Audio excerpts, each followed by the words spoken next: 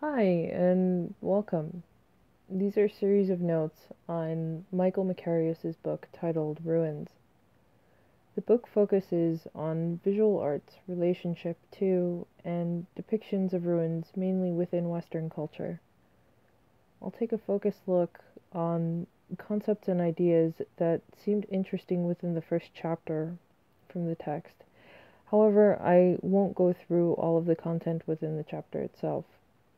If you find the content in this video interesting, you're welcome to follow along as I create a video for each section. I'll also have a link to the book itself in the description below. The section we'll take a look at is titled Ruins in Renaissance Painting. It's important to note that a key characteristic of the Renaissance was a gradual recovery of pre-Christian culture, and that this became progressively prevalent over time. It was a sort of secularization that progressively rejoined the Latin civilizations of the past to mark the onset of a modern period in culture at the time. It's interesting to note that this was achieved through a process of reversal and looking backwards in order to revise and progress forward into the future. And this process holds ruins as both past and present entities by both expressing a fascination with the past and affirming the currency of previous models that both positions and measures itself with the present and future. The people of this time thought of themselves as if they were in a new age or era, apart from medieval times, and subsequently adjacent to antiquity. This general time period can be viewed from about the 15th and 16th centuries in Europe. The past, in this sense, is perceived from a distance, and distinct periods of time are formed for how culture might be perceived. We can see a lot of this kind of activity today as well, if we just take a moment to think through this idea. As much as depictions of ruins are about architecture and depictions of physical depth, or a lack thereof, they also position a painting, for example, in a narrative light that is as much about temporal depth and time. In other words, something far away is both physically distant and also far away in time.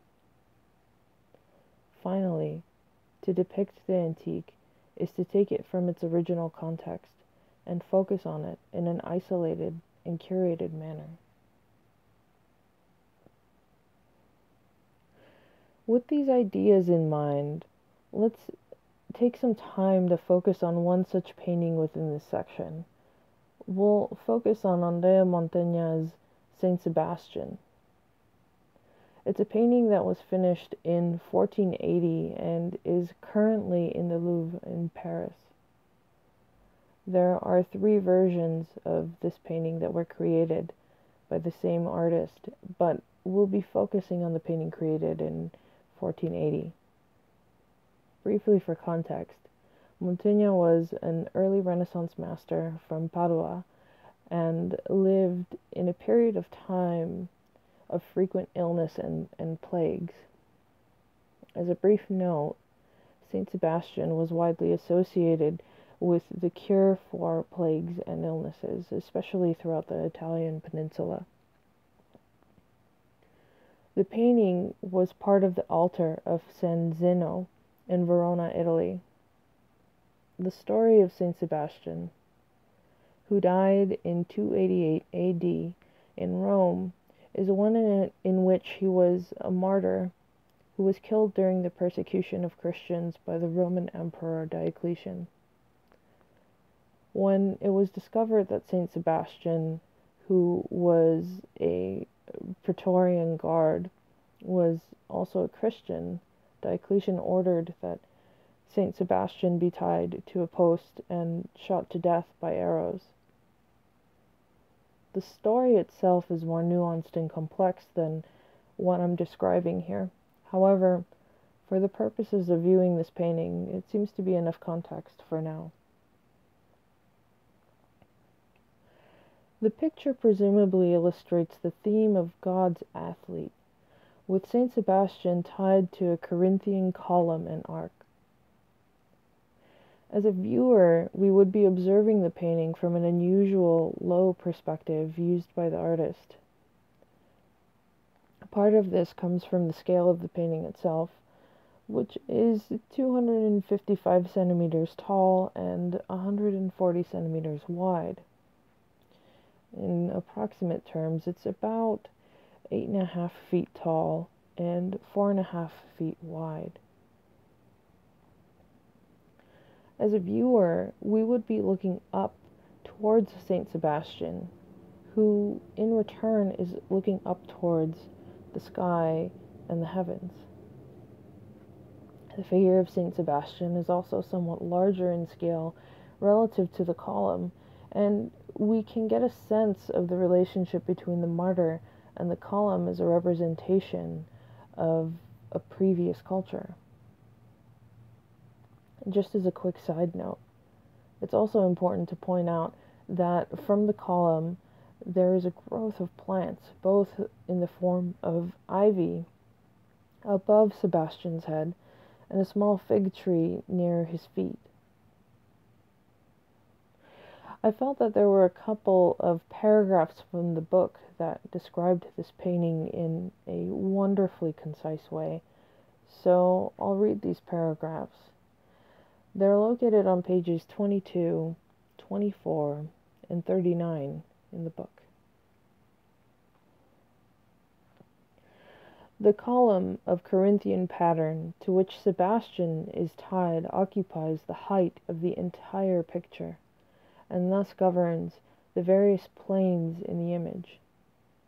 By depicting in the near foreground the archers leaving the scene, their work done, and by excavating the picture space into a rocky landscape where an entryway to an ancient city echoes the martyr's column, the artist situates events in a seamless narrative of the picture, originating and developing in the Quattrocento vision of time that embraces past, present, and future, as implied indeed by the figurative meaning of perspective, prospect, and what the future holds. In this context, antique ruins in a religious scene take on precise symbolic meaning, the defeat of paganism faced with the advent of Christ. In addition to the victory of Christianity over paganism conveyed by the columns in his two Saint Sebastians, in the Louvre version, Mantegna also adds, close to the blood-soaked foot of the martyr, a sculptural remnant, a foot in marble. The mineral fragment suggests a specific interpretation related to an episode in Jacopus de Voragines' hagiography in The Golden Legend, in which Sebastian is supposed to have smashed more than 200 statues of idols. It may also be juxtaposed with the description of the Black Death given by Giovanni Vallini. The description reads as such: men and women and every animal left alive resembled a dead statue, as if turned to marble. This mirrors Mantegna's general tendency to mineralize bodies, in particular Sebastian, whose sculptural appearance has been remarked upon.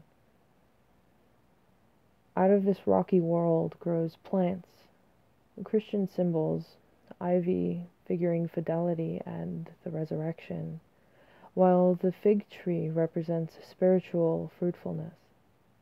If Mantegna is patently not the only painter to introduce ruins into painting, his profound familiarity with classical monuments is relevant here.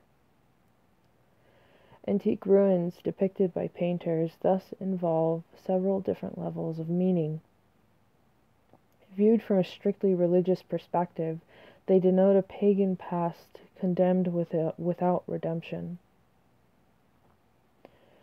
But this explicit message is accompanied by a further hidden significance.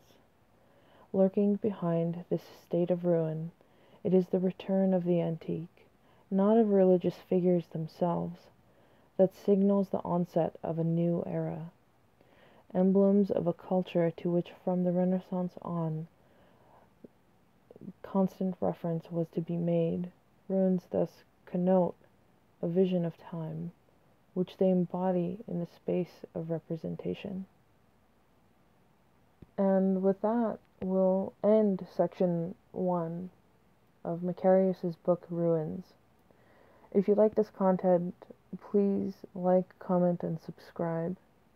And thanks for listening.